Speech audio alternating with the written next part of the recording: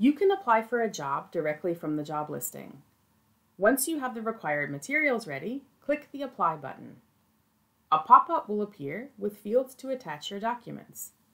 To use documents saved to your Handshake profile, select from the drop-down menu. You can also upload a new application document from your device. To do so, click Upload New. Keep in mind that Handshake stores previously used documents unless you manually delete them. If you upload a document that you have used previously, you will get an error message. If this happens, close out the error message and upload your document from the drop-down menu. Make sure to check the job description for specifications on documents such as PDF only. Keep in mind that documents may take some time to upload and convert. Handshake will confirm when a document has successfully uploaded.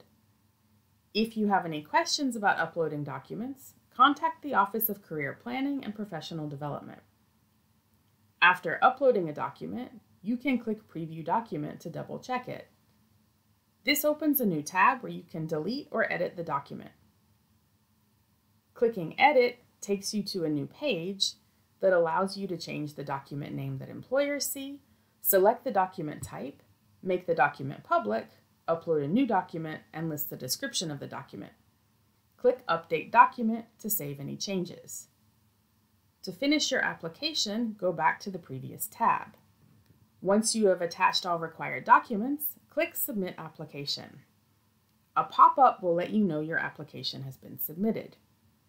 You can also withdraw your application. To do so, click Withdraw Application.